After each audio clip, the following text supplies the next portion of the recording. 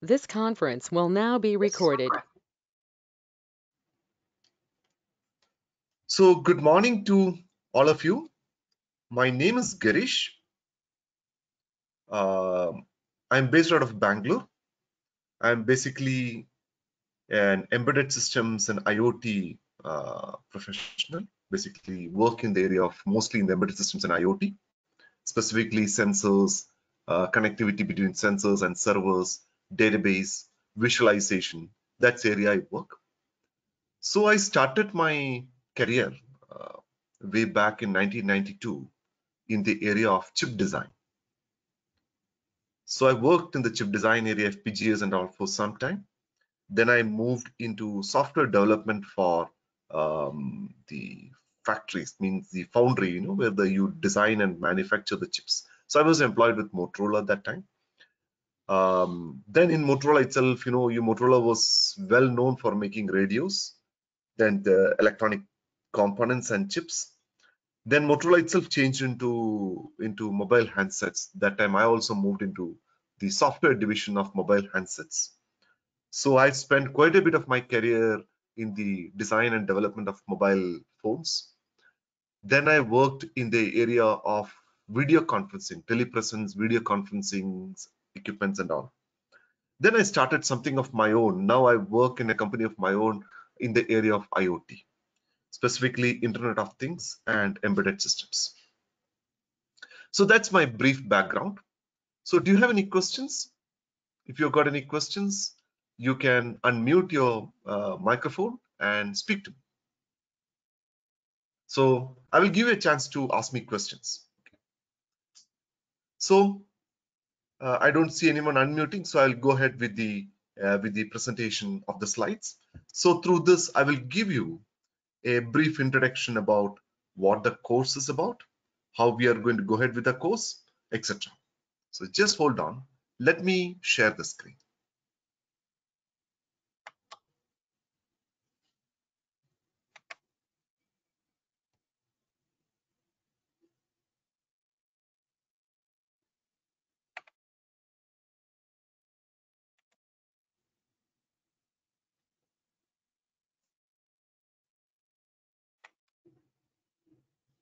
Okay. So in this presentation, the next few minutes or 1 hour, what we are going to talk is an overview of the training, what we offer at the VLSI Guru Institute.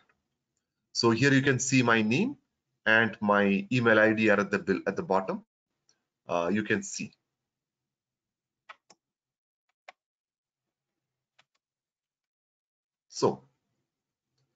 So what is VLSI Guru? VLSI Guru is a premier institute offering trainings in the areas of VLSI, embedded systems, and Internet of Things. So Internet of Things, I will come to what that is a little later if you are new to it.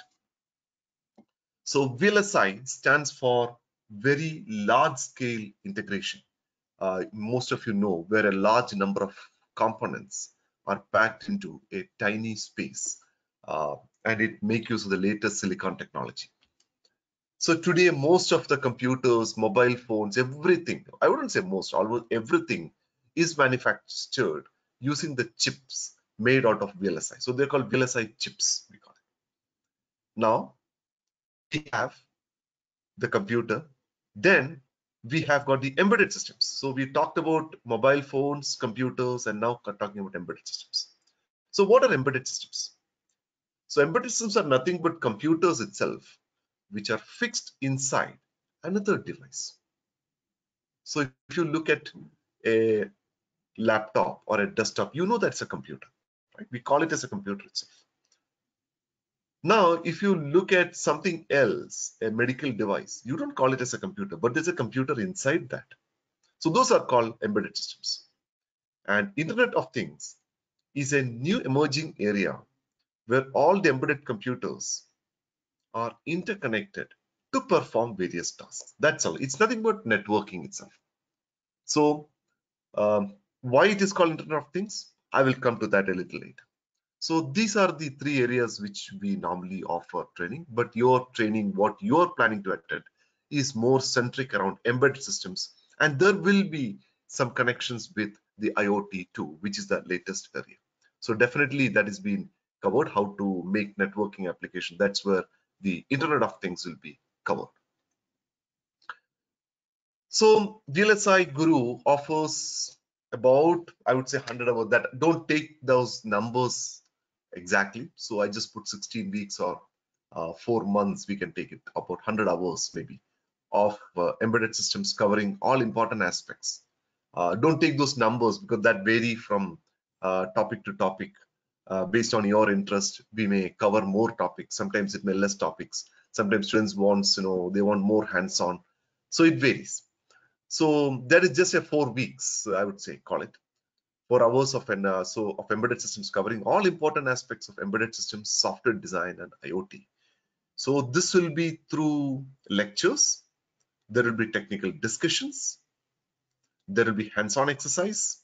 There will be assignments, projects, some mock interviews. So those who want to take some interviews, and some tests also. So some test papers also we will give you.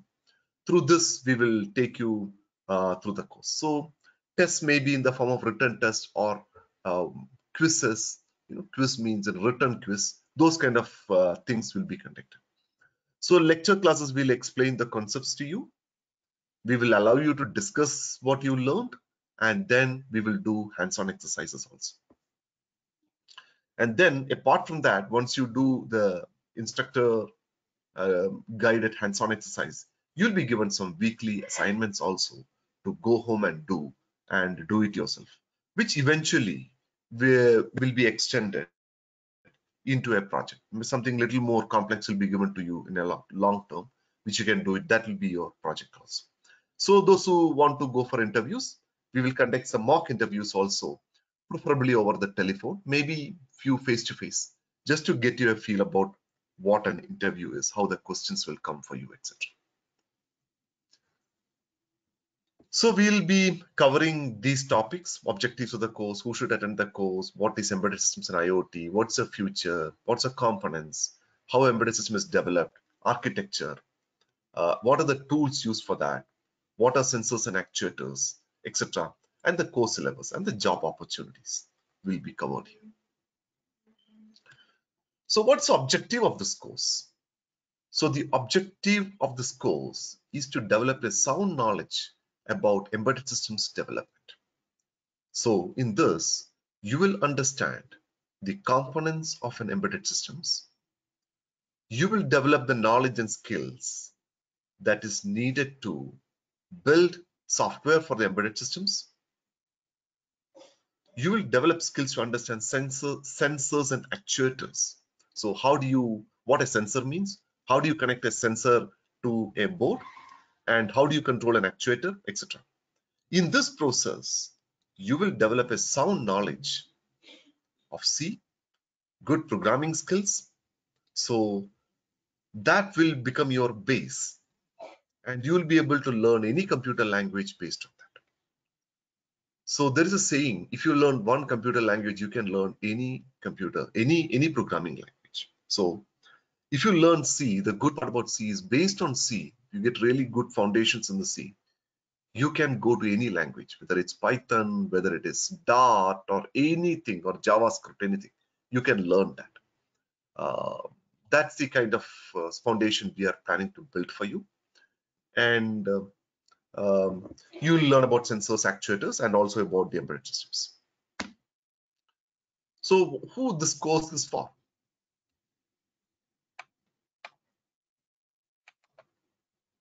Just a minute.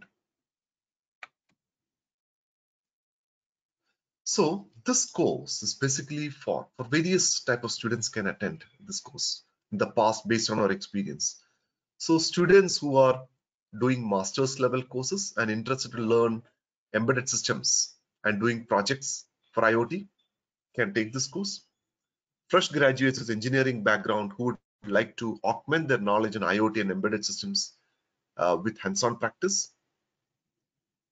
So those professionals who are employed and would like to seek career opportunities, and faculty from engineering college and scientific institution who are interested in learning about embedded systems and IoT. So these are the 4 categories whom we normally see come and take this course. So I don't know about your background. I could not ask you. So if you can talk, can you unmute one by one, unmute and tell me what your background is? Tell me your name and your background, what you are.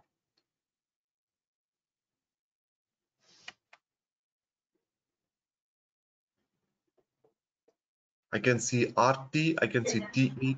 Yeah, one of you. Hello. Hello? Yeah, sir. I'm Ravi from with a background from electrical and electronics engineering. Okay, Yes.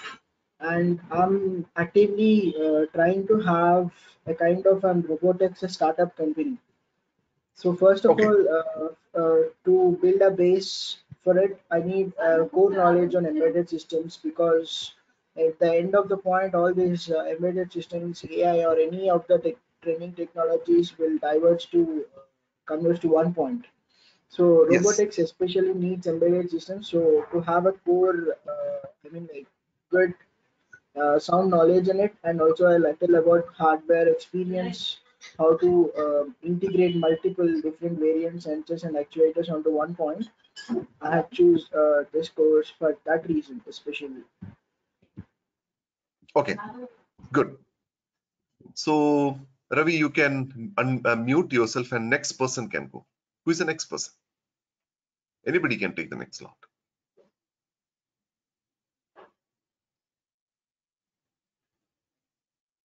I can see Ram coming in. Ram, you want to speak?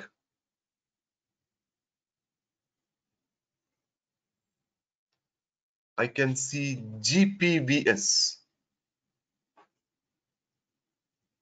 GPVS, you want to unmute and speak about yourself?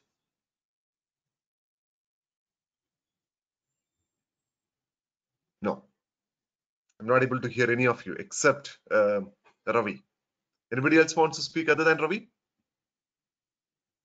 Oh, somebody's chatting. Oh, okay. Okay. So Shanmukhi is not able to speak. So she's messaging me.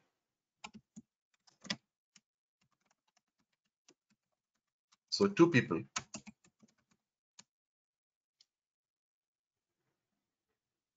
Just wait.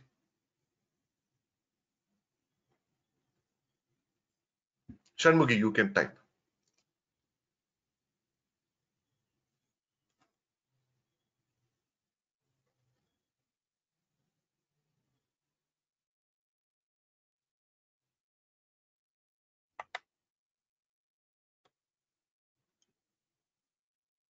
Okay, let's go ahead. So those who can't speak due to some reason, microphone or whatever be the reason, just message me through the chat window. I can see that. Okay. So I will take a break and I will read your chat messages. Should not be a problem. By any case, you have a network problem or your microphone is not working or any other problem, just message me. So let's get into the definition of what an embedded system is. So the definition is when a computer becomes a part of another large system, or when the computer becomes one of the components of a system, we call it an embedded computer. So as I explained earlier, we have laptops, we have desktops. We don't call them as embedded computers. But if you look at your drone, I'm sure all of you have seen a drone, either it's in a movie or in a video or in real life. All of you have seen a drone. We call it as a drone, but drone has got a computer inside, a very good processor inside. It has got memory, processor, operating system, everything running inside. So those computers which are fixed in something else is called a embedded computer. So cameras has got an embedded computer, cars has got a computer inside, aeroplanes has got, now your microwave oven, the cooking, you have got, robots has got, smartphones has got, smart watches has got, fridges, you name it, digital cameras, everywhere has got a computer fixed inside it. So today you might ask why my fridge don't have a computer inside. Tomorrow there will be. because to keep the fridge working, its temperature control, etc., many other aspects, humidity control, and all those things, computers will get integrated inside. So cars these days, especially ignition control, do have a small computer inside. But expensive cars, a lot more facilities are fixed inside a computer, sorry, inside a car, so that you get to do a lot of things. We'll come across those examples on the way. So I assume you got a fairly good idea about what an embedded computer is. It is nothing but the same computer but fixed inside a larger system. For example, there is a computer fixed inside a manufacturing plant. That's called an embedded computer. So many of you who has got embedded systems knowledge, very likely you may get a job in a factory. Okay? In a factory, you might get a job. Assume you got a job, especially those with electrical engineering background or mechanical engineering background who takes this course. Do get a job in factories where you have a computer fixed inside a manufacturing equipment, and you can program it. They provide you facilities to program it, and you can control the machine. So all those kind of things comes under the embedded systems space. So let's proceed. So any questions? If you've got any questions, please send me a chat message. Okay. So I'll just give you 1 minute exactly to message me any questions. Any doubts, anything which is not clear, or you want me to repeat, just message.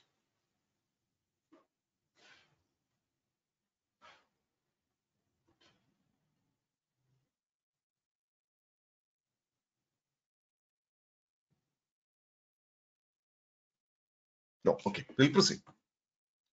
So let's see what is. So we talked about here when we started off, we talked about. So VLSI, we are not going to cover in this course because that's a different course. We'll talk about embedded systems and IoT. So we talked a good introduction about what an embedded system is. We'll see what an Internet of Things is. So I told you when a computer is fixed inside a car, it becomes an embedded thing. What is the purpose of fixing a computer inside? There are multiple purposes. Assume you have a car and you are going out with your family for a holiday or a long drive, and your car suddenly develops a fault.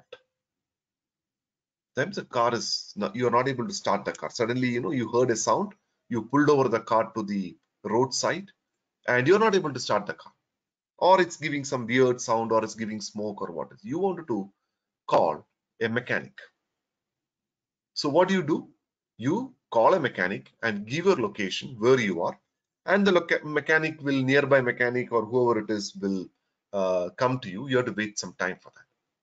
Whereas an IoT enabled car, what you can do is either the computer, onboard computer will detect a fault with the car and get the location of the car through with the help of a GPS chip and send a message to the nearest workshop, and informing them there is a car of this particular make has developed a fault and you need to send a mechanic. So immediately the mechanic can dispatch a support vehicle to that particular spot, come to where you are and get the car. Or you can press a button. It will automatically inform the mechanic about your location and your trouble. It will automatically done a diagnostics of the car, and maybe the computer may be able to detect also what the fault is and inform the mechanic, and mechanic can come to the spot. So these days, most of the highways in India, all around India, do have authorized mechanic posted specifically to give on-road support. So it will go to the nearest mechanic who has the expertise to repair most of the cars, and that person will come to you. You don't have to really call and inform. The car will automatically take care of itself. So that's a real interesting use case. Let's look at another use case. Your car encounters with an accident. So the driver who is driving the car is unconscious. You need help. This time, it's not the help from a mechanic what you need an emergency help.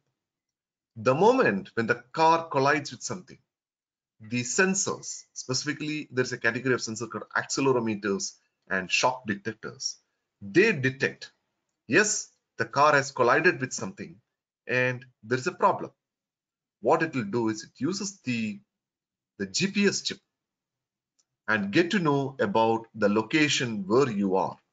And first thing it will do is inform the police. Then it informs the local mechanic and it'll inform the ambulance service. So definitely when an accident happens, you need all the three people. A police has to come to do the legal work, ambulance has to come to take you to the hospital, and you need a mechanic also to come to the spot to handle the broken car. So these three informations get automatically transmitted from your car to the needed locations. Just a minute.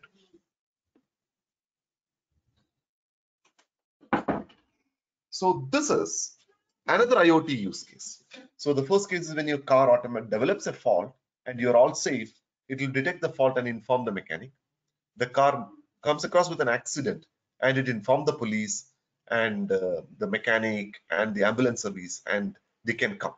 So in developed countries like United States, the moment when an accident is reported, not through an IoT, of course through a phone these days, of course IoT based mechanism is coming up, but somebody informs there is an accident. You call up the accident and emergency number 100 and inform. Automatically the police, ambulance service and the mechanic comes at the spot. So they use a location using the mobile phone location and then they arrive at the spot. But what if the driver is unconscious? That is when the IoT device automatically detects the problem. Maybe even it can sense the driver is unconscious, because after the accident it will talk to the driver, press this key, tell me what your condition is. Driver is not responding, it will automatically say the driver is unconscious. So to that level, the embedded computers can detect and inform the needed people about an accident. So during the course, we will see how these things can be really done. You will come across sensors, various sensors that can be used for this kind of purpose. So maybe you can, maybe as a project or something like that, you can implement these kind of things and see how to build a end-to-end solution like this.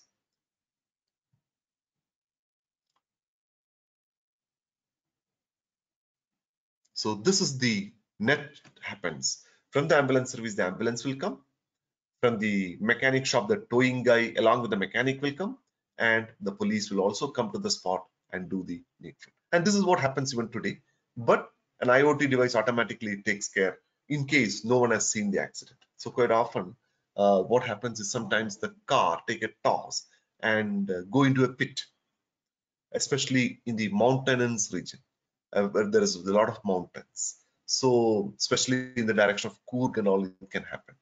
It's an accident prone zone, and quite often people may not even see the accident at night, but the IoT device will take care of that. So that's the beauty about this IoT use case. Now, what's the relationship between IoT and embedded systems?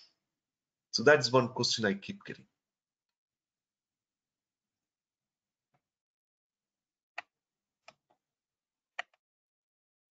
Just a minute, I have a problem here.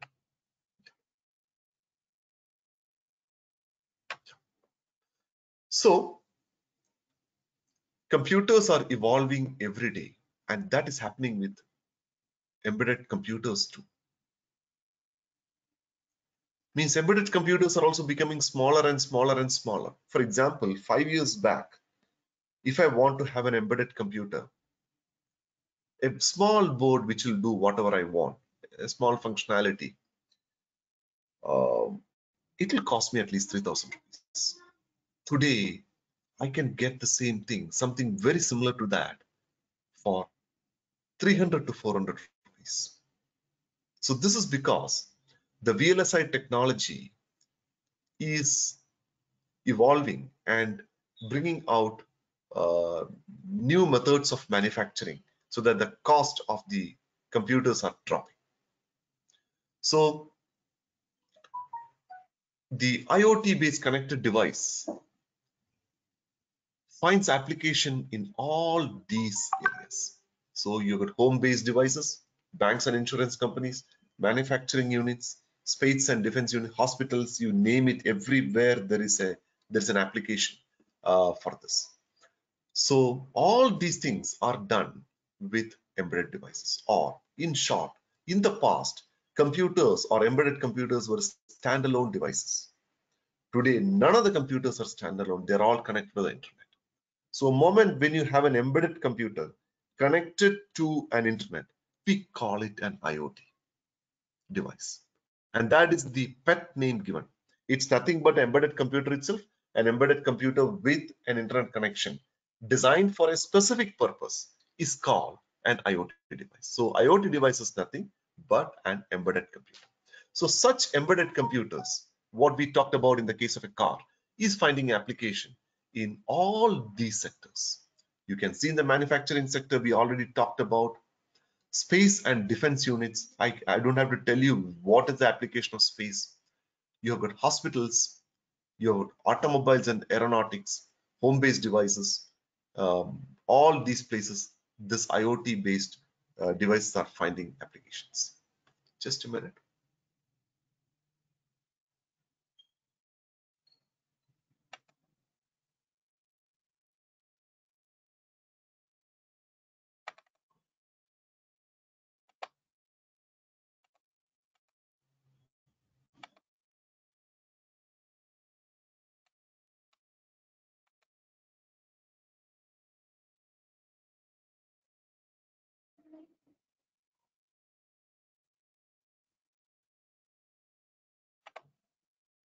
Just want to collapse the screen. That's all.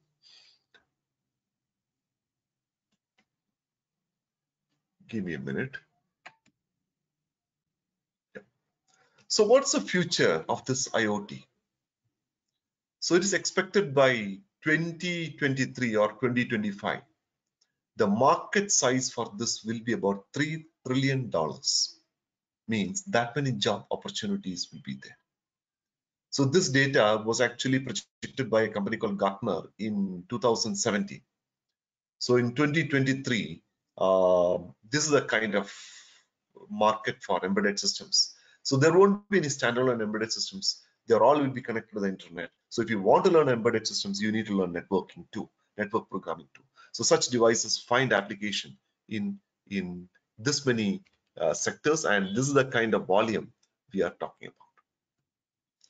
So if that's it, this is the future and this is how it's going to go.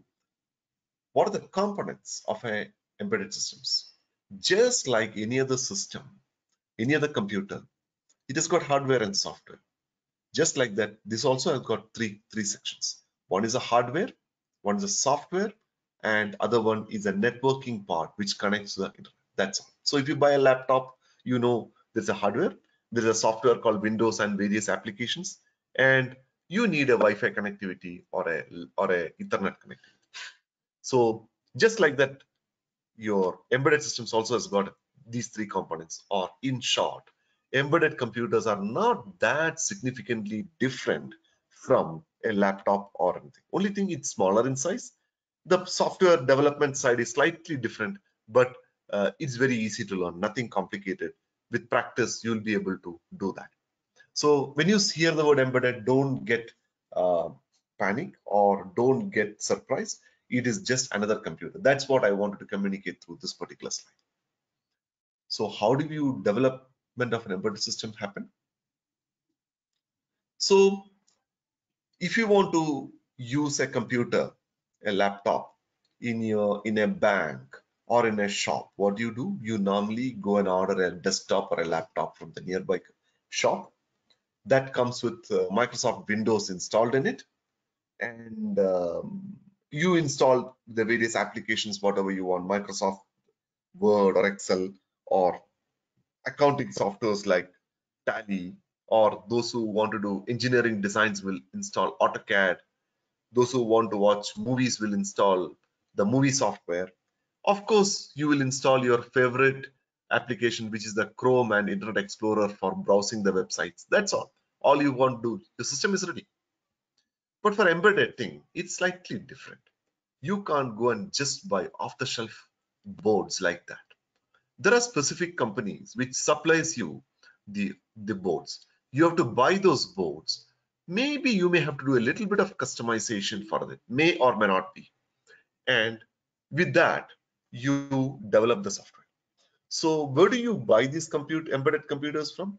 There are a lot of embedded suppliers like ST Microelectronics, Broadcom, Raspberry Pi Foundation. They provide you with the needed hardware, and they will have inbuilt networking capabilities also. So these days, nobody makes computers without boards or anything like that, without networking facility. So you go buy the board from them.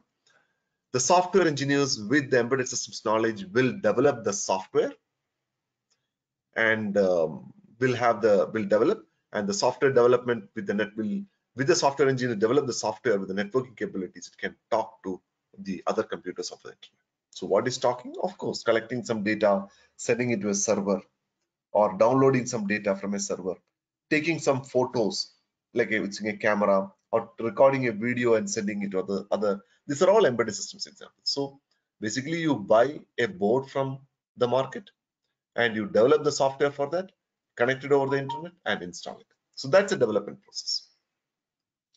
Now, how does it look like? The architecture of an embedded computer, how does it look like? You know, in your college days, you would have seen there are 4 or 5 parts for a computer. One is the memory, CPU, input output device, that's it. Embedded systems comes with a slight difference, more or less the same. It has got a CPU, it has got an input device, an output device. So on a regular computer, your input device is your keyboard and mouse. Whereas for an embedded device, it is a bunch of sensors. Not just the keyboard and mouse, it will be a bunch of sensors too. At the output side, for a regular computer, you will see a display. Here you will see few other actuators, electromagnetic relays, motors, etc. will be connected to the output too. And when it comes to the memory, there's a slight difference. You have the primary memory, which is a RAM, which is as usual. But when it comes to secondary memory, it won't be a hard disk. It will be a memory card, which you normally find inside your phone. So embedded computers don't differ significantly, but there is a difference when it comes to the secondary storage, input output device, and the last but not the least is the ports. You can see the ports. This is called general purpose IO ports. Your laptop usually don't have these ports. They are not exposed. But embedded systems do expose this port. This is where you attach your customized peripherals or your sensors and actuators actually to. Normally you have a display. Hello, yes. Anybody got a question? Yeah. Got a question? Just message me. I can see that coming up. So it will be your actuators or sensors will be connected to the port. And then finally, the most important part in today's world is the network. So that by default it's there for everything. So I didn't specify. But embedded systems, one of the most important part which comes is the access to the GPIO port, general purpose IO ports. That is where you actually attach many of these electromagnetic relay sensors, electric motors, etc. Display, mostly they come with a display port these days. You don't have to use GPIO, but for connecting relays, motors and all. So let's say you are doing a robotics project. You are building a small robot. So what do you do when you do a robot? Robot means robot hands has to move, the lever has to move. That's attached to a motor, a stepper motor, not the regular motor, a stepper motor. So the stepper motor will be connected to the GPIO ports through a motor driver IC. So we'll talk about motor driver IC a little later. It will be connected to the GPIO port. The GPIO ports will have a 0 or 1. Accordingly, the motor will rotate in the clockwise or anti-clockwise direction. Same thing with electromagnetic relays where you want to switch off and switch on a light. So these days you would have seen IoT enabled homes where as soon as somebody enters the house, the light gets switched on automatically. You would have seen in many shops, and corridors, as soon as you enter, the light will be switched on. So that switch on and off is done with electromagnetic relays. So these are called actuators. So the presence is sensed through a sensor. So usually a proximity sensor is used for that purpose. So this is how the embedded system is actually, the architecture for embedded systems looks like. It's not significantly different from a laptop or a desktop. It's more or less the same, but only thing there are some deviations. So how do we develop software for an embedded system? What are the tools required for that? So here, when it comes to an embedded system, there is a difference. It is not as simple as what you do on a laptop. So I assume most of you are coming with a engineering background, wherein you would have learned at least one programming language in your course. Am I right? Is there a difference? Can you please message me on your chat window whether there is someone who has not learned any programming language here in your college days?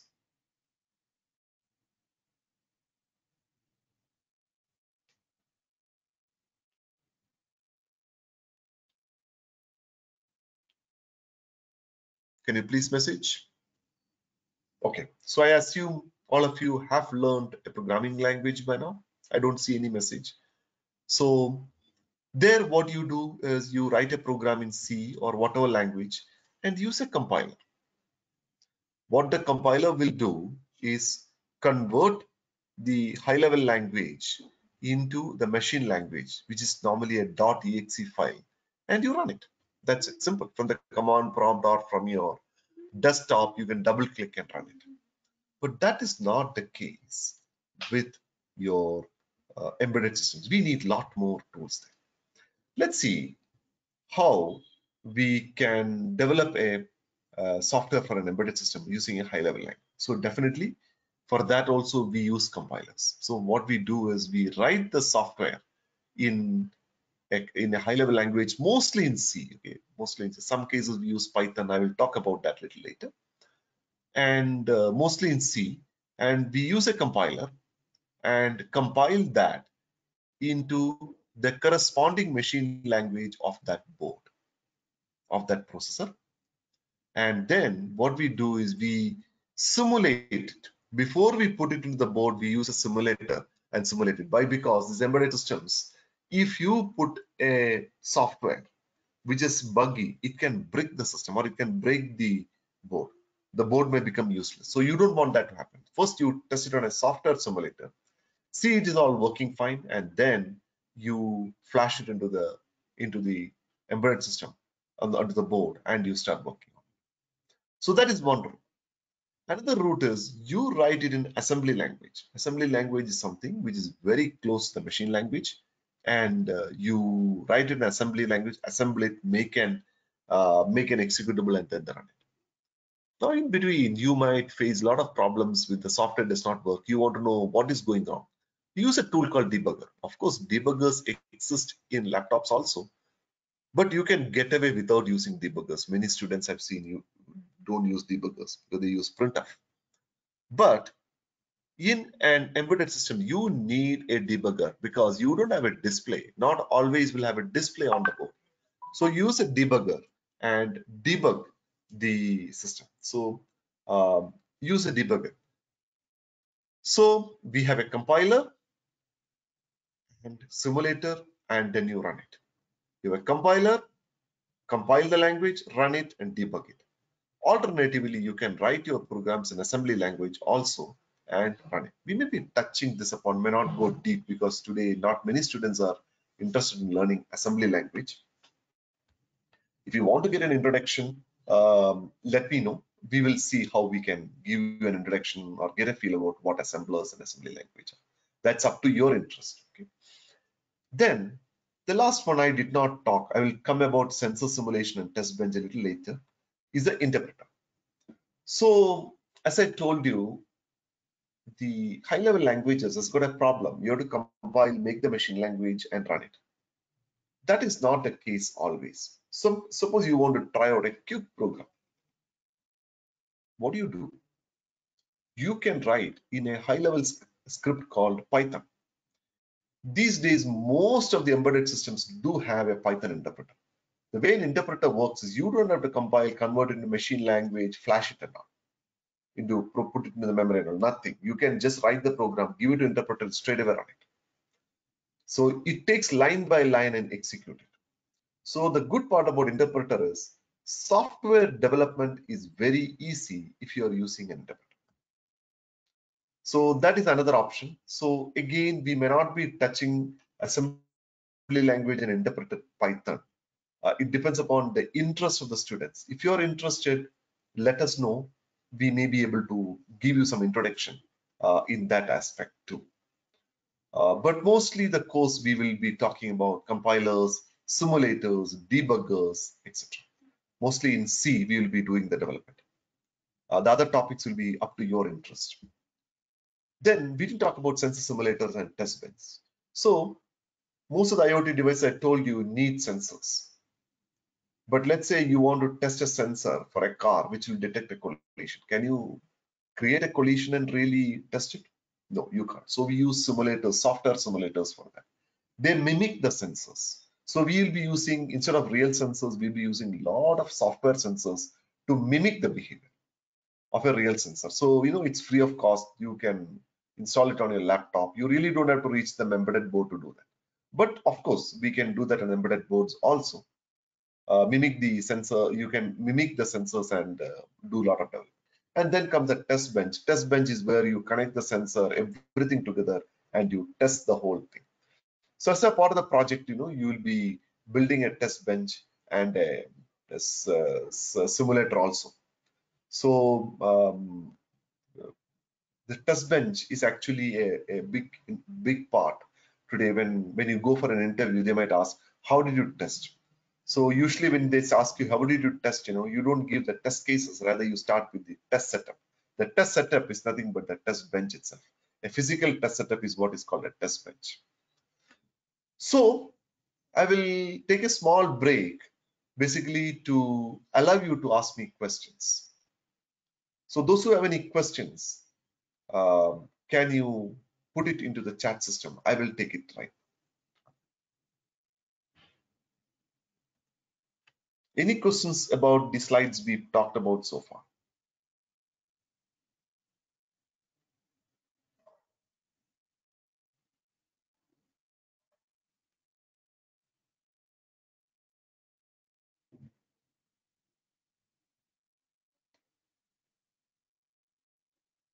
Okay, so far nothing. I will just hold on for a minute or two. We start the counter.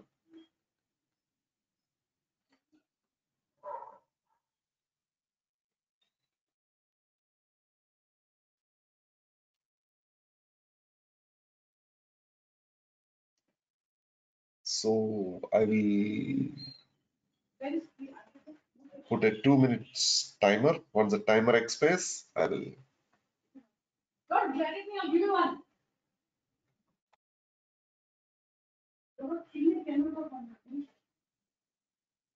Take your time and type it up.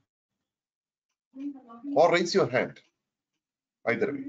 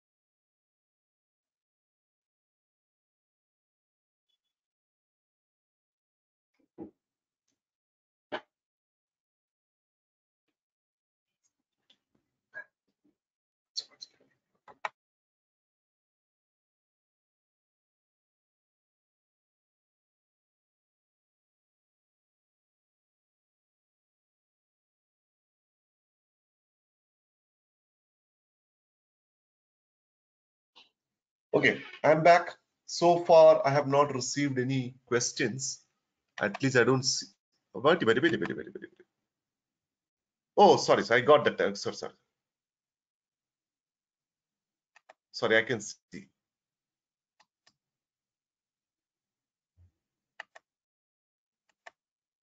Okay, I can see the questions now.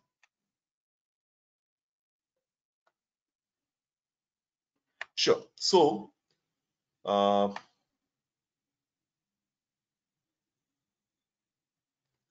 are two questions. One is, um, can you repeat about the test bench once again? Very good question.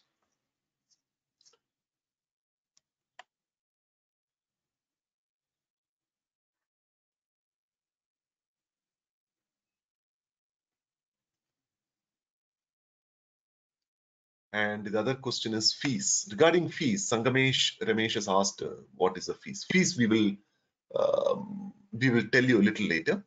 I will get you a we will not discuss about the fees in this section. Okay? But I will take the question what Ravi Teja has asked about the test bench. So let's say you developed an embedded system. Let's say small robotics.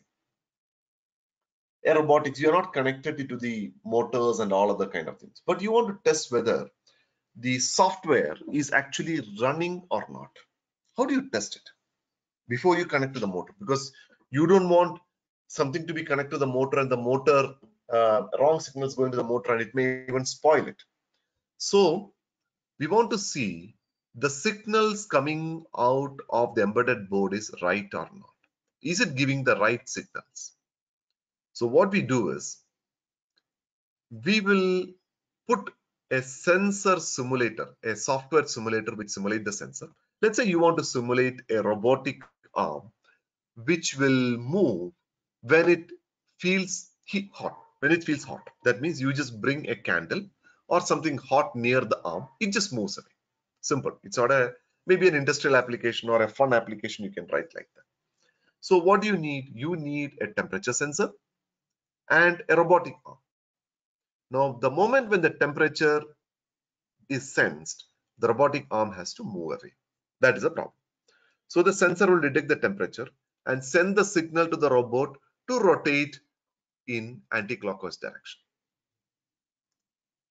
Now, what happens is, what you do in a real test bench is you put a sensor simulator as the input, and at the output where the GPIOs come, you may connect an oscilloscope or a logic analyzer to that, or a simple logging mechanism to that to see what the signal is. Then from the sensor simulator, you will simulate the conditions where the heat is coming. The moment when the heat is coming, the output of the embedded system should be to rotate the motor in anti-clockwise. Is it giving the right bit pattern or the byte pattern at the GPIO pins or not? That the test bench will validate. In the test bench, we would have already given what to expect. So if you don't get an expected pattern, it will show an error. If it gets an accepted pattern, it will show pass. So let's say you wanted to design a robotic arm which will rotate left when you show a candle and rotate rightwards when you bring a piece of ice near it. So it's all temperature sensing. That's all. So the question is, when you bring a piece of ice, is it showing the bit pattern for the rotation towards right? And when you bring a candle flame, is it generating the bit pattern to rotate left? That is what. So bit pattern, it may be complex, one and zeros. It'll be difficult to read. But the test bench will read it, compare it to the expected pattern, and then tell you it is right or not. That is what the test bench is. So test bench is something which you build in a customized way. So it's a customized approach, and it's a big subject also. Test bench is a very big subject. We can only give an introduction and show you a couple of examples, but there is a lot of things around it. That's why I specifically showed these two, sensor simulator and test bench. Ravi, is it clear to you?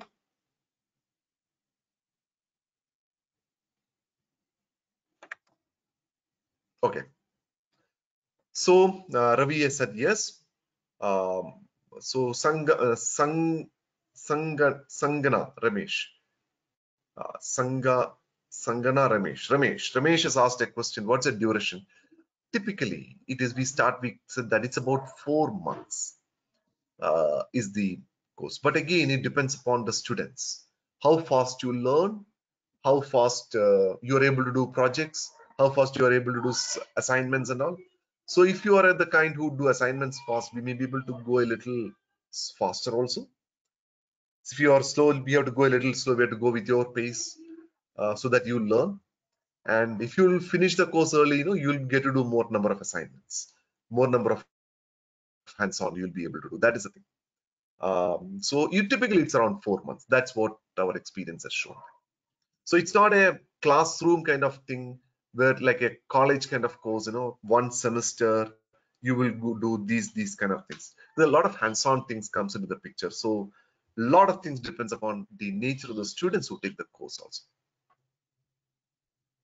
Regarding internship, yes, that's a good question. Uh, that what we will do, we will discuss about the internship thing. What are the options available for internship? Directly, we'll have a separate session for that. Maybe Srinivas will explain that to you. How can we help a part of that? We don't promise anything. Let's see what options are available, because internship is something which is in the somebody hands. Okay, so it's a full online or offline course. Good question. The lectures, simulations, programming part can be taught to you online. If you come to the institute, you can listen to the classes also. But when it comes to the hands-on part, you need to come to the institute, especially doing on the board. We don't have any other option. So in the past, let me tell you, in the past, there are many students whom I have taught online. But what they did, they bought the hardware of their own. But before the pre-corona times, the course was conducted in the institute. Students do come to the institute and they take the course, they do hands-on everything of their own. But during the corona period, during the lockdown and the post-lockdown, we may be able to do quite a bit in the online mode. But when it comes to hands-on part, specifically touching the board and showing you how to bring up the board and all, we need to think slightly differently. Because many of you are in your hometowns. So that part we will work out some plan for you. Maybe you may have to come to the institute, stay somewhere nearby to do the hands-on and go back. Or maybe we'll think about, I won't be able to commit anything right now, but the programming part, lecture part, learning part, discussions part, all those things can happen through online. Is that clear, Ramesh? Sangana Ramesh? I don't know how to pronounce, sorry about that. Sangana Ramesh, okay. Okay, very good. Any more questions from anybody? So Ravi has asked me a question. Sangana Ramesh has asked me a question. Who else? Shanmukhi, do you have any questions?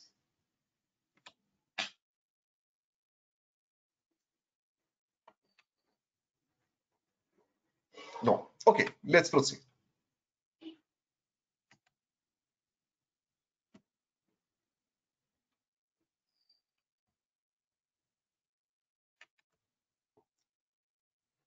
So I given you a brief introduction about how sensors are connected to, in this case, how sensors are actually connected to the board, right? Through the GPIO pins. But that is only at a high level view. Now, sensors just connecting to the GPIO pins only establishes an electrical connection. That is all. Just like you connect a webcam to your laptop or your USB mouse to the laptop, it only establishes an electrical connection. But there is a lot more to it than the electrical connection. The electrical connection just gives you the power and establishes data part. You need something called a protocol to communicate with that particular sensor. A low-level protocol. So the keyboard, if you notice that your keyboard, it's called a USB keyboard, USB mouse. It uses a protocol called USB. Whereas sensors, not all sensors are USB based because they are USB is a little costly to implement. The hardware is a little costly. So there are other protocols called I2C, SPI, UART, etc.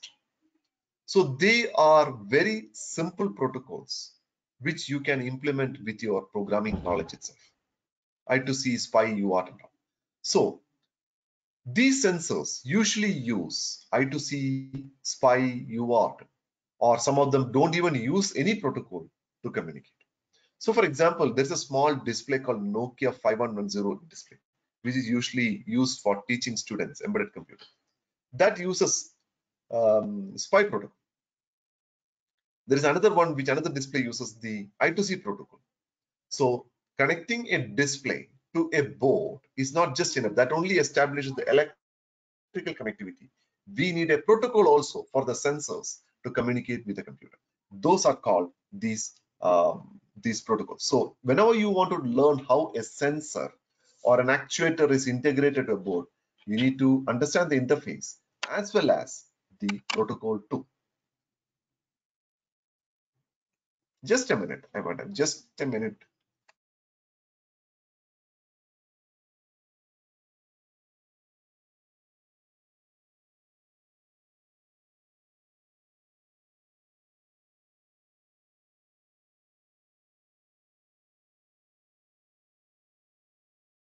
So I hope you understood about the sensor. So as a part of the course, we will be touching these communication protocols also for you. Sorry. So as a part of the course, we will be touching, giving you the knowledge about these I2C, SPI, UART.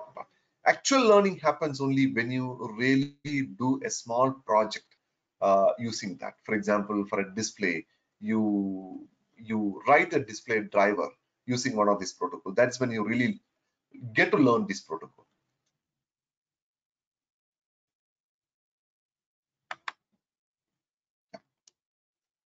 So we already talked about the IoT, uh, and we talked about the Internet of the embedded systems. So, as I told you, embedded systems are no more standalone; they are networked, and that's why we call it networking, IoT devices. So, if you look at a shop, you know this particular device, what you see in the shop, this is an embedded computer. It is actually a computer. It used to be a lot of companies making this. VeriSign, Verifone, many companies make these devices. You don't see any wire attached to it. It's wirelessly connected to the network. So there is a big area of opportunity in this area even today, where the credit card swipe machines are. So if you want to make a machine, design a machine like that, it is not just the sensors, I2C protocol, and the software development knowledge. You need to know about the network programming also. So what is network programming? Network programming is how do you write a program which will communicate with a remote machine. So that is where you call as a TCP/IP sockets comes into the picture. Sockets is a very basic thing. So using sockets, you can open a connection to a remote machine, just like the way we open a file. I am sure you all of you have learned programming, how to open a file, fopen, file name, read mode. Just like that, you can open a connection to a machine just by knowing the IP address. So they need to learn. If you are learning embedded systems, you need to learn network programming also. Now the question is, what about hardware knowledge? This is a standard question. To what extent an embedded systems engineer should know about computer hardware? So if you're learning a traditional programming on a host-based system, laptop or a server, you really don't have to know what is inside your laptop or what is inside your desktop. As long as you know the concept, that is good enough. But that is not the case with embedded. You need to go a little more. You need a basic knowledge to understand the hardware board processor, memory map, port, etc. So that is enough to start with. However, the chip level or circuit level knowledge is not required. So students ask me this, do I need to know about the PCB level knowledge to program? No. If you have a knowledge, that's good enough, not problem. But you really don't need to know. You need to know the memory map, how the memory addresses are made, what are the GPIO ports, how do you connect sensors to that, what sort of processor it is, what sort of hardware board it is. Those are the things you need to know. So during the course, we'll be using a customized hardware board for this purpose. So through that, you will get to know an ARM-based processor will be used, and this concept will be explained to you during that, what the level of knowledge. So you'll get the board, you'll connect the sensors to that, and then you will play with it. So there is a small section planned for that also. So what do we have? So based on whatever we talked, we have designed the course for you. So this is the course overview. So basically, I would say the high level view of the syllabus. By now, from whatever I talked, I'm sure you would have got what we're going to cover. So in an overview, we'll be covering what an embedded systems is. We'll be giving you a refresher about analog and digital systems, and architecture about the embedded systems and desktop, operating system fundamentals, basic concepts about compilers, assemblers, and interpreters. Once you get that, we will jump into writing a small C program for an embedded systems. So you will get to know the program what you wrote in your college days, how you can run it on an embedded system.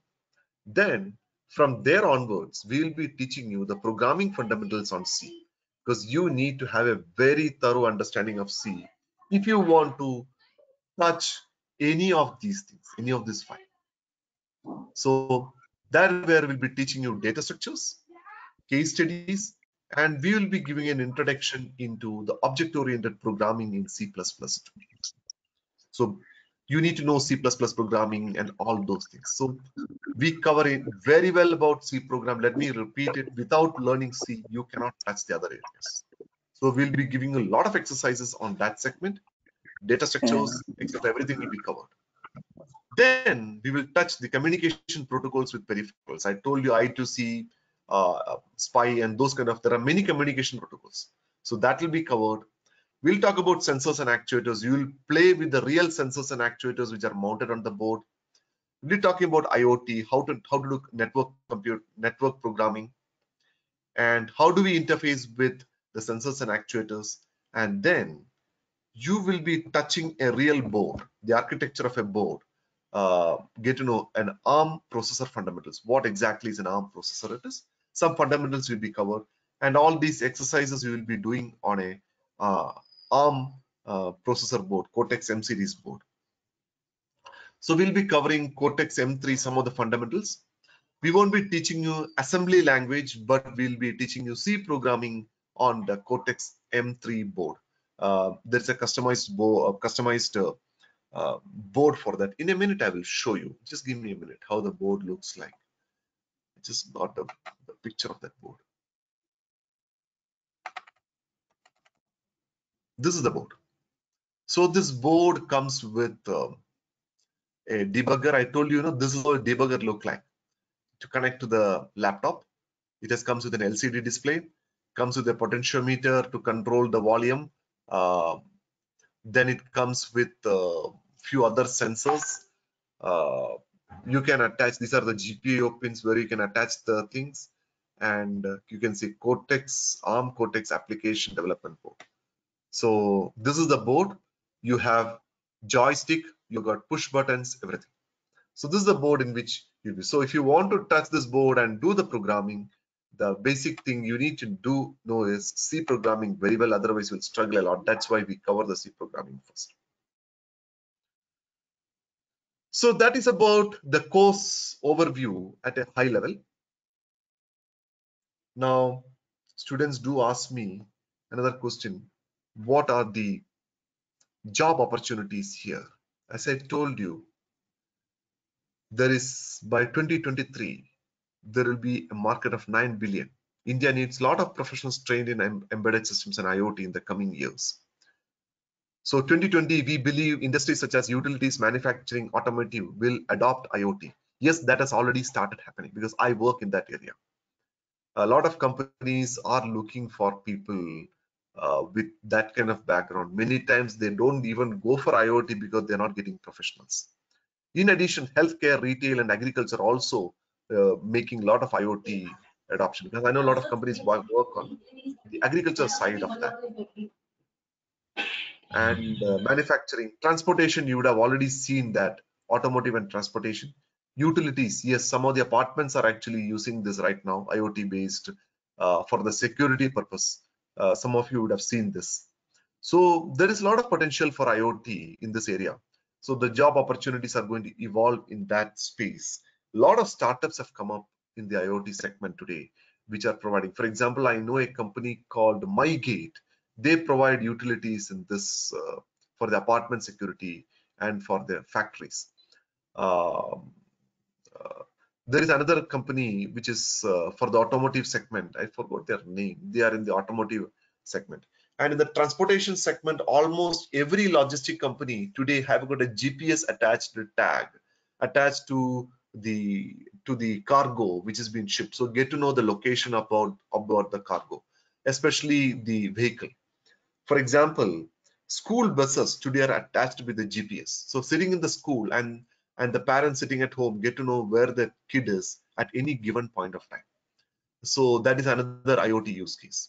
Healthcare, um, there are a lot of devices which are coming in, which can read your pulse, BP, and your oxygen saturation level, specifically in the COVID era, and transmits it to the doctors which are sitting in a hospital through the internet.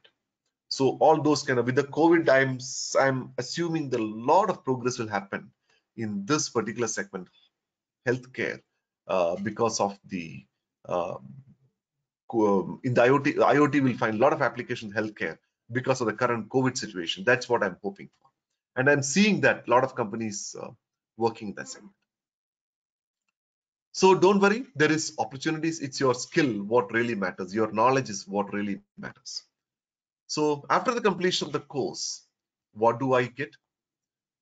Yes, we will be mentoring students about their doubts and clarifications. So after the course, we are not going to say bye-bye to you.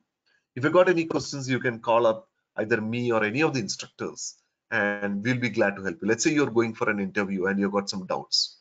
You want to clarify last minute doubts. Definitely, we will help you to clarify your doubts before going for interview. Are there any special preparations I need to do? Let's say you're going for an automotive company for a job. What sort of preparations I need to do? We'll give you some hints and tips for that. Prior to that, we'll conduct some mock sessions also for the interviews.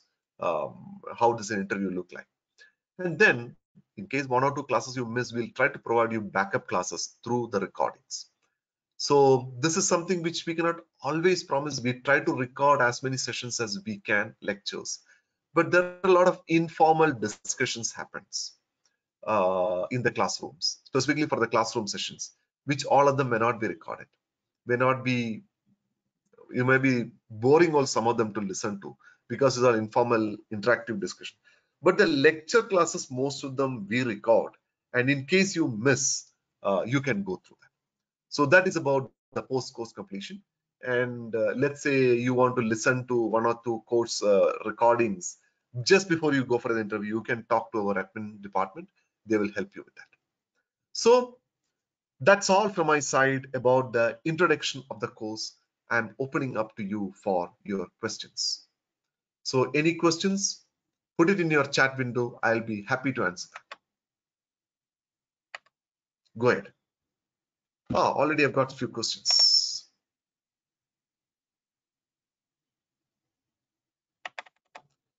Okay.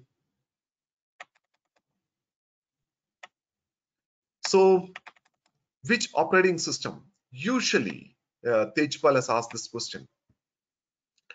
Which operating system? We will be covering mostly on the Linux part. Linux is where we touch all these things. On the Linux is what we do. Now, Ramesh, Sangana Ramesh has asked a question. the syllabus looks like my college one. Well, this is a high-level syllabus, not prepared by university. Um, the microscopic one, I don't know what you mean by specialized one. I've given you a hint about where it deviates. We'll be working on a real hardware board. You will be doing hands-on work. I cannot tell you what are the hands-on work you will be doing. That depends upon the student's nature. But some of the concepts what you learned in the college will come here. It is not drastically different from the college. You will not be, for example, C programming. Uh, C programming, wherever you go in the world, it will be the same. But the kind of difference comes in. I will come to that point. I will come to what is an embedded C. Kind of difference comes as you'll be doing a lot of hands-on things than you learned in the college, specifically from an application perspective, specifically maybe from an interview perspective. So we will not be giving you exact interview questions capsule form. That may be impossible in today's world. Today, the way interviews happens is they might ask you an arbitrary question which nobody has seen before. You should be able to apply your knowledge and give an answer for that. That can happen only if your foundations are good with reference to the hands-on perspective. So we'll be doing you a lot of hands-on perspective from the C programming, more than what you've learned in a college. So data structures, yes, I've learned, computer science students learn, but if I throw a question on data structure, typically interview question, many students struggle. Ask you to write a program in data structure, they struggle. So that is what we really help you to cover, specifically for the industry. So for example, you would have learned how to use recursion to find the factorial of a number. I will come to Ram, I will come to your question. Factorial of a number. But how do you use recursion for other applications like traversal of a tree, traversal of a linked list? What are the application of recursion? We'll be trying to discuss about that. So that is where we deviate from the college. But C programming is the same. Wherever you go in this world, C programming is the same. Just to give you an example, just to give you the height spot, NASA had sent a probe to the Mars, and it uses an operating system called VxWorks. VxWorks uses the same C programming itself. There is nothing different from the C what you learned. Only difference is that C program is written by some of the experienced engineers who has experience in writing space application. But it's a normal C. That gives me the question, takes me to the question of embedded C, etc. So Sangana Ramesh, I will come to Avanish, I will come to your question. I saw your question. So Sangana Ramesh, let me give you a very clear thing. There is nothing called an embedded C. It's a marketing terminology. C is C. It's a C programming language originally developed by, can you tell me, by the way, can you tell me, since you already learned in college, who are the founders, who developed the C programming language? Can you type it down? Since you said you already learned it in college, how was C programming developed?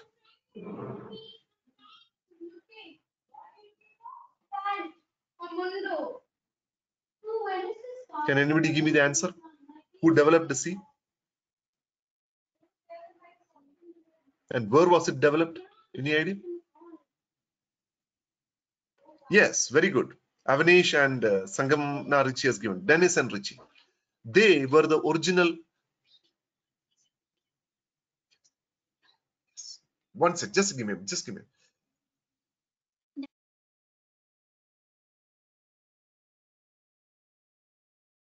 So, just a minute, just a small diversion. So, Dennis and Richie developed C language for the purpose of Unix operating system, which they developed for AT&T Bell Telephone Laboratories.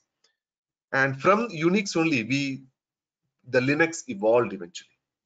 C is a C, syntax, semantics, everything remains same, even you go into the embedded space. There is no difference. Then what is the embedded C?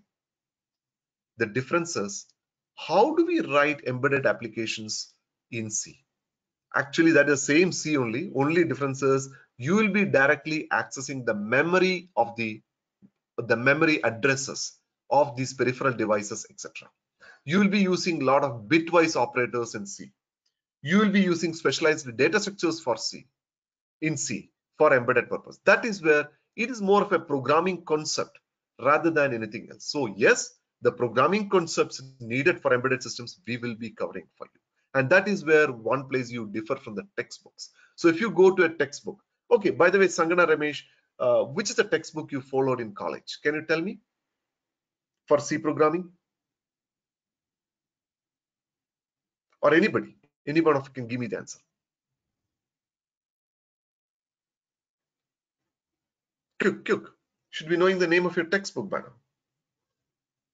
The author or anything. Balaguruswamy, wonderful. That's a textbook which is followed throughout India, one of the very good authors. So Balaguruswamy, textbook covers a lot of C in that. But that C is the most generic C, what is originally developed by Dennis and Ritchie. That doesn't cover the extensions or the style in which, I won't say extension, the style in which you need to do it for the embedded system.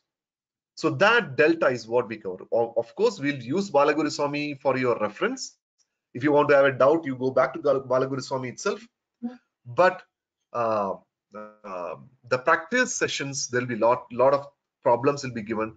You can always refer to theoretical part, you can refer to Balaguruswamy, but hands-on you will be doing with us. And by the way, there is nothing called an embedded C. That's a marketing terminology. I don't want to use that. There is a style in which we write for embedded systems. That is where it differs. Definitely, we will be covering that as a when you do on the board, you will see the difference of that. Okay. Okay, I will come to Avanish. I will come to. I'll take your first question. Um, will we be getting hands-on IoT based project? Yes. So if you wish to do some IoT based project where two computers talk to each other, either your small device talk to a network, to a server or something like that, definitely you can select one of those things and do it. It's up to you what exactly you would like to do. We'll give you thought process, we'll give you the ideas, you can select, you can do it with our guidance. But the doing is by you, we will not do it for you. Let me be very clear, we will not do the project for you and make the project report for you. So there are a lot of students come to us. That is a different beyond. I'm not going to cover that here. So we will teach you C. Will guide you, and you have to write the program. So the next question is there any scope to switch from teaching to professional industry after doing this course? How about interview opportunities? Okay. Yes, of course, you are in a teaching. Teaching is not a bad profession. Let me tell you, I've been in the industry for a long time, and I still do teaching as a part-time job even today because I enjoy teaching. But I definitely understand your aspiration to go into the industry. Yes, you can. What really industry needs is the hands-on knowledge. So if you look at any interview, any professional interview, I'm talking about professional interview, what they look at it is, can this person write a program completely by his own without the guidance or without the support of a senior? How good is this person for that? That is a key thing companies look for. If you are there, if you got, they can hire you as a fresher. Does not matter you would teaching before. Definitely, if you really follow our course, do all the assignments and exercise, build up the skill. That is up to you. Build practice properly and practice properly. Definitely, you will be able to answer interview questions. And I have seen that happening with many students. So I'll come to the opportunities, interview opportunities I'll come to. So facing an interview for getting a job in the industry, definitely yes. If you are a teaching profession, you know what it is already, you know how it deviates from by the end of the course, you will learn that. And we'll give you assignments towards that. We'll give you mock interviews, telephonic interviews, etc., so that you get a feel about how to do an interview. And get you ready for that. But effort is from your side, not from our side. Okay, now how about interview opportunities? So to be honest, we are not a placement company. Okay, we don't do placement, and we don't do customized training to place you in a industry. We don't do that. But when opportunities come, we will pass it on to you. So let's say when you complete the course, where there are opportunities we get to know, we can pass that on to you. Maybe, we can talk to the company, and we can send your profile to them, but it is up to you to clear the interview. Those kind of parts, we will not be able to influence them, pay some money, or no, we don't do those kind of things. We are professional that way. Our objective is to train you for that. I'm very clear about that part. We will not be influencing the interviewers under any circumstances. No, that won't be doing. But yes, there are opportunity, but opportunities are not in our hand. We do talk to companies, we do inform them, we offering a course. Do you want students like that? Yes, we have some students, we need 3-4 candidates. Can you send it across? Yes, we'll let you know immediately, and you can go and take the interview. That facility, that option is already available, but no promise we will get you X number of interviews, we'll place you those. That we cannot promise, because that is not in our hands. That is, I would like to come to the next question. How about resume preparation for experience? Okay, I would ask you, I would recommend you pass this question to Srinivas. He will guide you with that. Normally I don't do the resume preparation part, because I don't know what your expectation is. So you can talk to Srinivas about that. He will guide you with it. Internship and interview opportunities, as I told you, if we get to know, we will pass it on to you through our contacts. And there are a lot of students who are getting to know about that. But I won't be able to guarantee, specifically in this Corona situation, nothing is in our hands. But definitely Srinivas will do whatever is possible from his side towards that. You can talk to Srinivas more than me. More than me answering that question, I would say you take the question, or pass a question to Srinivas. He will answer to it. I know that's a very important question in your mind, paying the money and taking the course. How is it going to help you? Definitely, I appreciate the question. Yeah, I have a doubt on like which board we will be using for the entire course. Is it 8051 or ARM based? Coming to the part of any platform like Azure or good question. So we won't be using 8051 for this course. Rather, we will be using an ARM based board. I just showed you the board in a few minutes back. This is the board we'll be using. Let me take you to that board.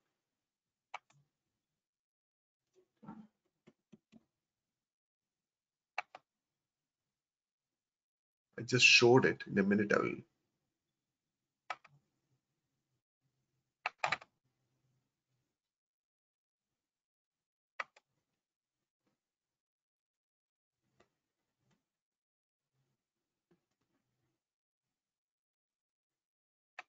Sorry, I showed it.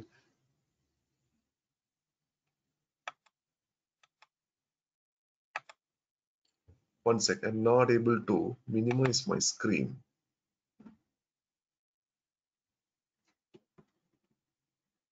Sorry, let me see. I can show you that board. Okay, it is a processor from Freescale Semiconductors. Exactly. One sec. Let me try to tell you the name of the board. Can you see? Can you see the screen now? Let me share the screen. There's some problem there. Okay.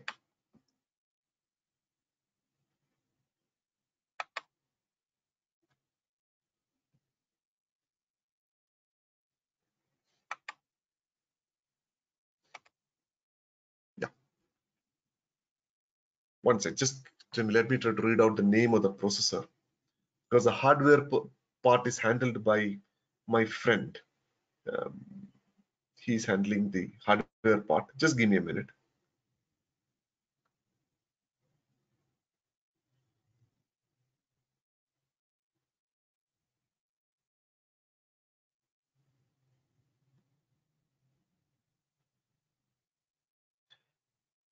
It's a Cortex M3 board. Means Cortex M3 board. So Cortex M series will be using ARM. The question is, I don't know exactly which ARM architecture it is taking. That particular board from that question, Chandan will be able to answer that question. Definitely 8051, it's a ARM Cortex M3 board, and most likely it'll be ARM 7. I don't think it is ARM 9, but I will get back to you on that process, which ARM architecture it is following. Now, coming to the part of IoT, any platform like Azure or AWS is used. Okay, Azure and AWS provides you an IoT environment. Now, that will be which platform to use or something will not be a part of the course. That will be a part of the project if you would like to do. So if you want to do a project on Azure or AWS, definitely you can do that. We can give you the guidance for it. But will not be a part of the syllabus because Azure and AWS are vast topics. But for your IoT purpose, yes, you can take that as a project there and try it out. That's not a problem. So did I answer all your questions? Yeah, some more questions. I have seen that. Some of you have seen, but I am unable to share that. Wait a minute. Let me see. I can show you the board. Give me a minute. My screen is having some problem. Yeah. I got it. This is my laptop. This is the. Can you see me? Can you see the board now? Yes, you can see the board. This is the board. So just got a display, all those things. Is Cortex M3 based architecture, and this is the debugger, which is used to connect to the laptop. So there is a question from Tejpal 83, which operating system? So for your C programming purpose, we will be using Linux, or you can do mostly it is Linux. That is where you will be. But that C programming, what you learn will be operating system independent. You can apply it into most of the operating systems.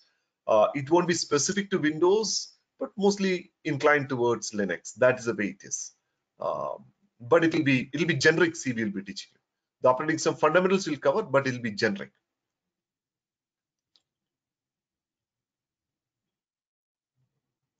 So I think I have taken all the questions from you. Any more questions?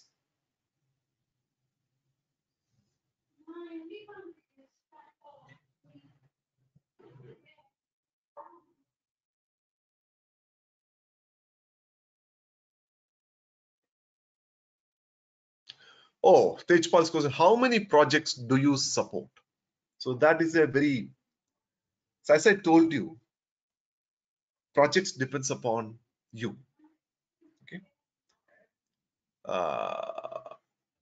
Yeah, Ram, I will take your question. How many projects? So it depends upon you. So towards the end of the course or towards the mid of the course,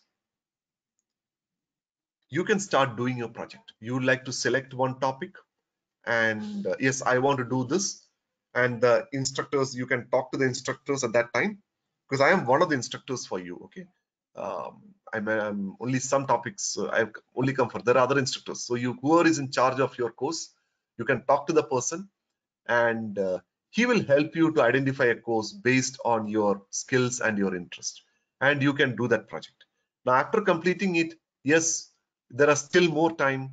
Definitely, you can go ahead and do that more number of projects so that you can add it into your resume. It purely depends upon you. I've seen students, I've seen two type of students since you asked this question. One, who exactly do one project. There are another kind of students who complete the project early enough and come and ask me, sir, can you give me one more idea about the project? So I'll give 2-3 ideas. Okay, then that student will go and collect that and do the project. So, and the course gets complete. And the student is sitting at home. Sir, can I do a project at home? Okay, go ahead and do. I will guide you. I will give you. This third time, the student is independently doing a project. So this is one category of student. The second category of students are, they just do the course and exactly do one project as per the project course completion and finish it off, and they put it in their resume. Then there's a third category of students who struggle even to complete one project. So that, we have to help them out, somehow to complete it. So So it all depends upon you how many projects you will be able to complete. If you have got time, we will be able to minimum one you should be able to do. That is all we can commit. But if you have time, yes, definitely we'll be happy to help you with more. Should not be a problem. May I know the difference between embedded automotive and embedded IoT? Ram, I think you missed some sections in the beginning. That is why you're asking this question. But still, I will answer that question. There is not much of difference. An embedded computer is an embedded, but it depends upon embedded computers are built to go inside something, right? So the difference is on the hardware. What is it built for? So for an automotive hardware will be different for an internet device which is used inside your house. So if it goes into the automotive, the specifications will be slightly different. For example, it has to undergo a lot more vibrations, heat, humidity, and all those kind of physical, electrical parameters will be different. Whereas what you use inside a fridge may be slightly different hardware. But the software development for both is more or less the same. There is not much of difference. If you honestly learn the concept and know how to write a program, definitely you will be able to apply your skills. It doesn't matter whether you're applying it in the automotive segment or you are applying for an IoT which goes inside your fridge or a microwave oven. It does not matter. Okay. Is Python language a part of the course? At the moment, not. Maybe we can, it's not officially a part of the course right now. Uh, but if you are interested, we can share some uh, videos for you for your learning purpose. At the moment, that is the status. Mostly, Srinivas will be able to answer that question more specifically. I don't want to commit on that part because quite a bit of time is taken by in that 4 months duration. Quite a bit is taken by the embedded hands-on and C programming itself. So if you have time, definitely we can share some online videos with you. That should not be a problem. Okay. Devi Tejas, next question is, sir, should I refresh my topics in C language specifically to catch up the traction of the course or else? Okay. So again, Ravi, the question is, it depends upon the students. There are three types of students coming in the course. Someone who reasonably knows C programming, someone who was like in between, somebody who don't know anything. So we address the course for the people who don't know C at all.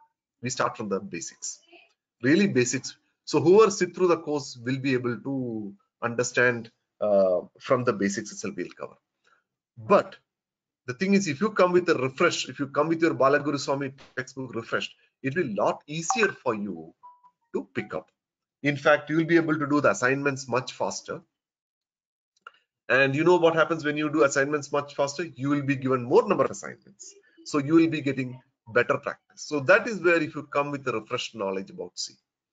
So it all depends upon you, but it is not a must. But if you come with a refreshed knowledge, definitely it will be helpful for you.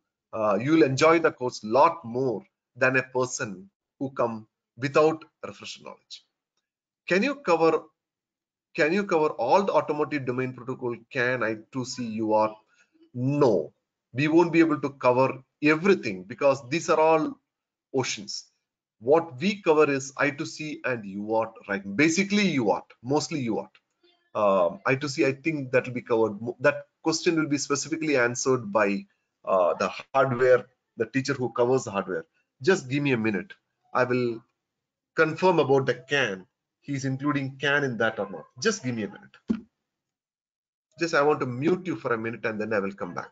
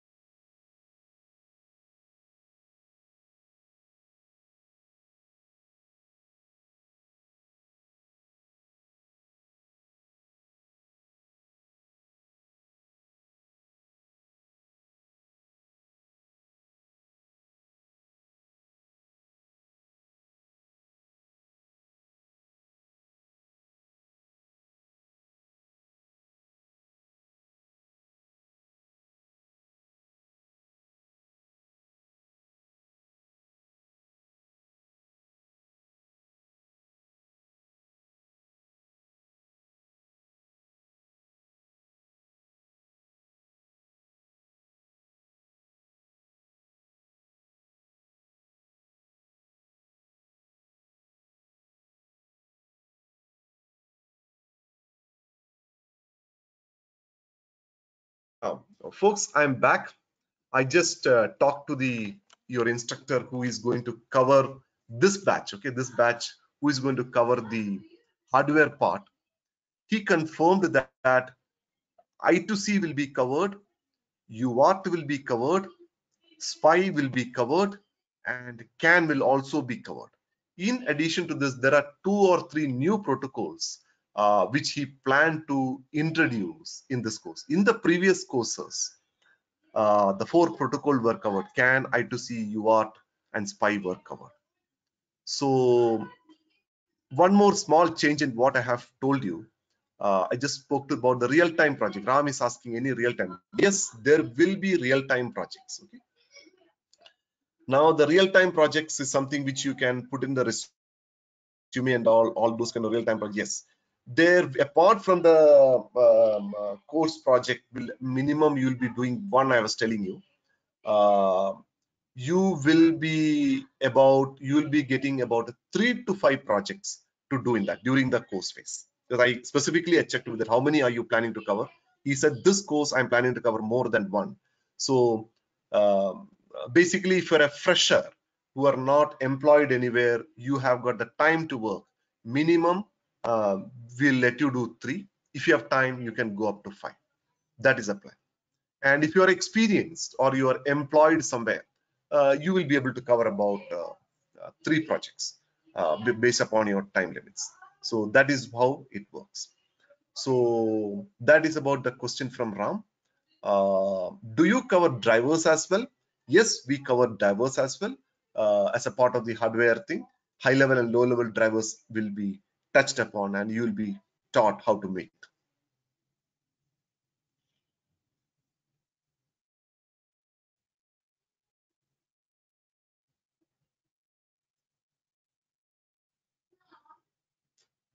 So I think I've covered all the questions. Any more questions?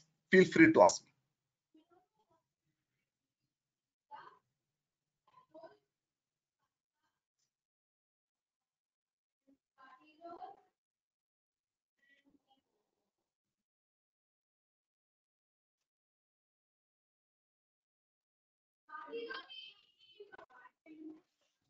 Any more questions?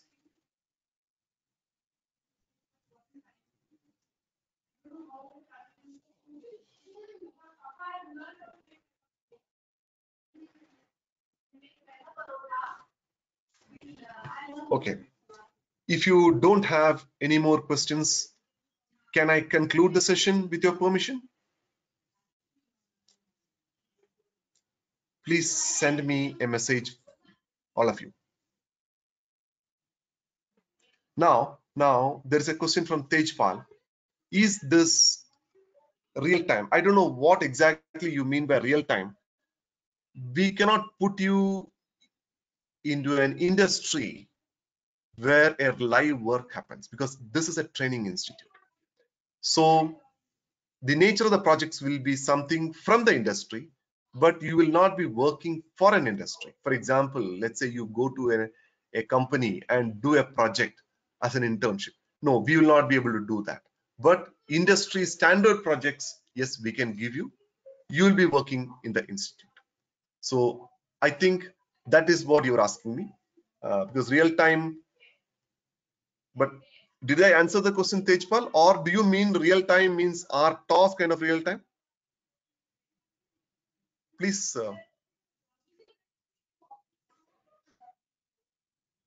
Please clarify. Ram, did I answer your question? Ram and Tejpal, did I answer your question in correctly or yes, you can include those projects in your resumes. Now, showing the experience depends upon the company. Number of years equivalent depends on that. You have to talk to Srinivas how you can map this into the number of years of experience. Whether that I won't be able to, but you can put these projects in your resume to show your knowledge levels. For sure, you can do that.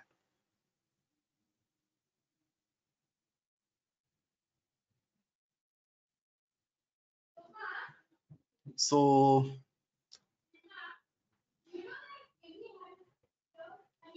any more questions?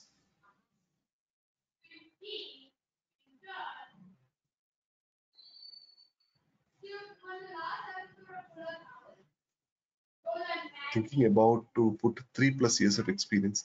Okay, so Tejpal, I would say what you do is you sync up with Srinivas on this particular topic. Um, Srinivas will be able to guide you better than me in this aspect. About you thinking about 3+ years experience in the embedded industry. Srinivas or one of the instructors can guide you. Okay, so that part he will take care. So I won't be able to answer this question.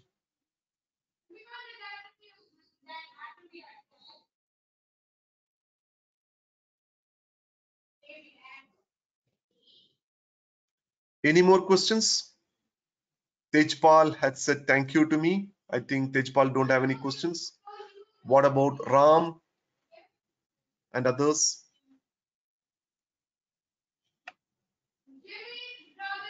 Avinash, Ram, Sangana, Ramesh, Shanmukhi.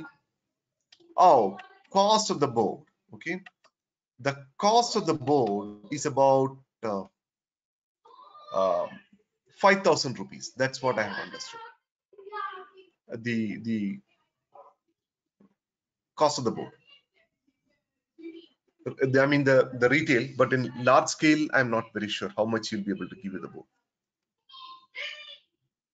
So Ram has confirmed, Sangana Ramesh has confirmed, Ravi has confirmed. Avinash, any questions?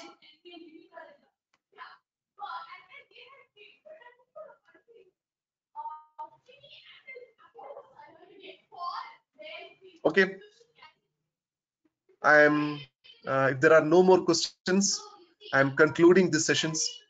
Thank you very much for your time. If you have got any more questions, you can get back to Srini. Oh, there is one more question. Sir, I've ordered an ARM discovery board. Is that fine to work? Okay, so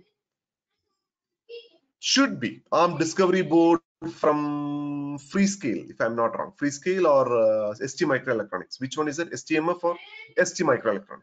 You can work with that, not a problem. That will be Cortex M4 and you will be able to use it. But you need to sync up with your instructor for that particular part, okay? Whether the instructor, most likely you will say yes, but I won't be able to commit you because this board part will be done by another person. But technically, yes, whatever you learned, I would give it like this: whatever you learn on the board, what institute gives you, definitely you will be able to extend it to the ARM discovery board also. Only thing you will have to use something called you will be using something called a keel simulator, keel tools. Using keel tools, you will be able to use it. ARM discovery board is a pretty good board and it's very easy to integrate also. There should not be any problem.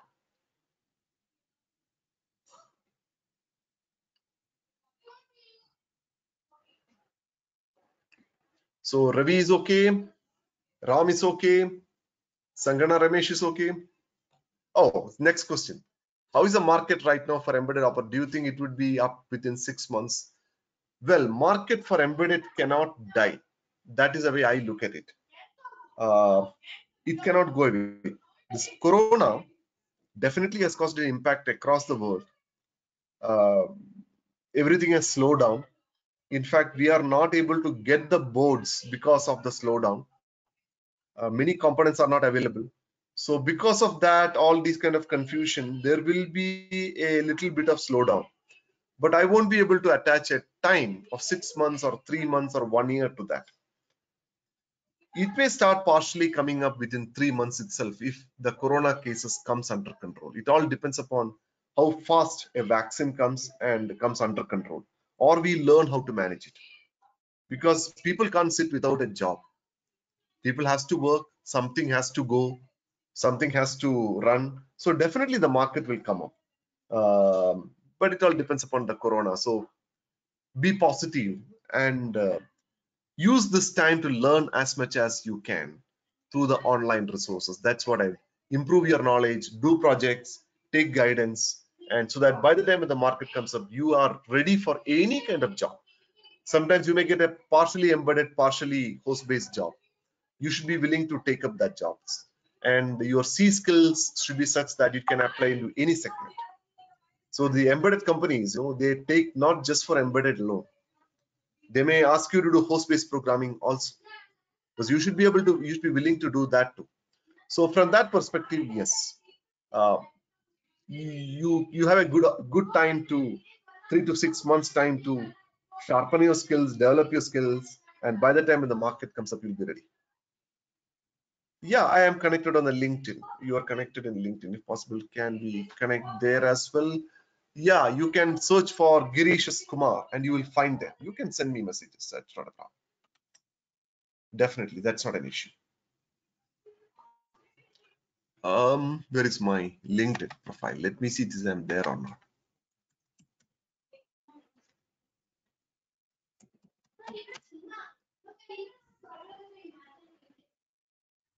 Oh, I'm not logged in. But you can search for Girish Kumar. I don't have the link right now. You can just search for Girish Kumar, you will find it. Just see, I can show you the link. Just give me a minute. I'm stop sharing the screen.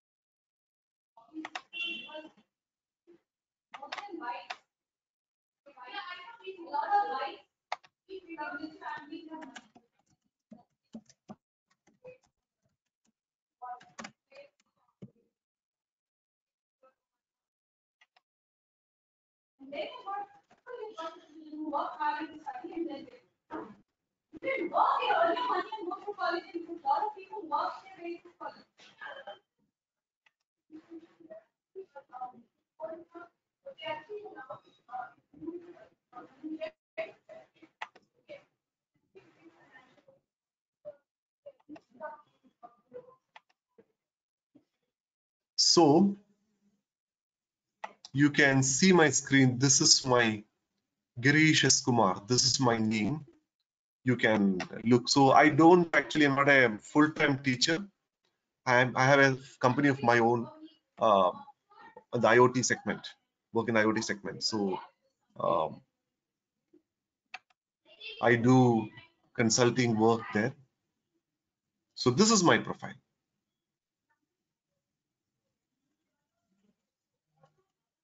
Yes, this is what you got it right. No, no, no. Wait a minute. Wait a minute. Let me just see. Is that the right one?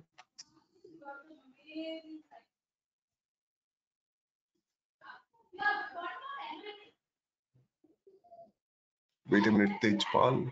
No, no, no, no. This is a different person. This is a different Girish. No, no. I have. No, no, no.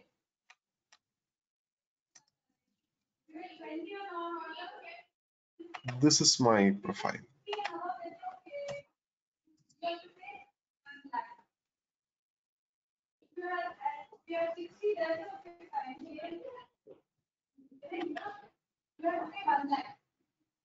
Okay. Any more questions from your side?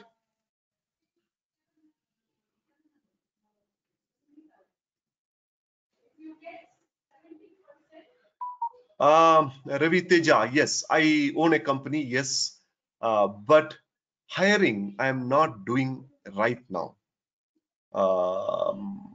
No, I don't offer a job to anybody through this course. Hiring happens, if at all I do hiring, I hiring through different way.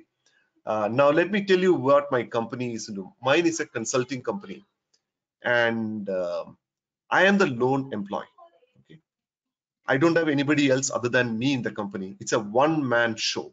It's a properly registered company under the government of India. And whenever I need people, I take consultants. So I don't need long-time hires for most of the project. So I hire consultants from my contact list. I bring them in and they work and I pay them. So that is a mode I normally work.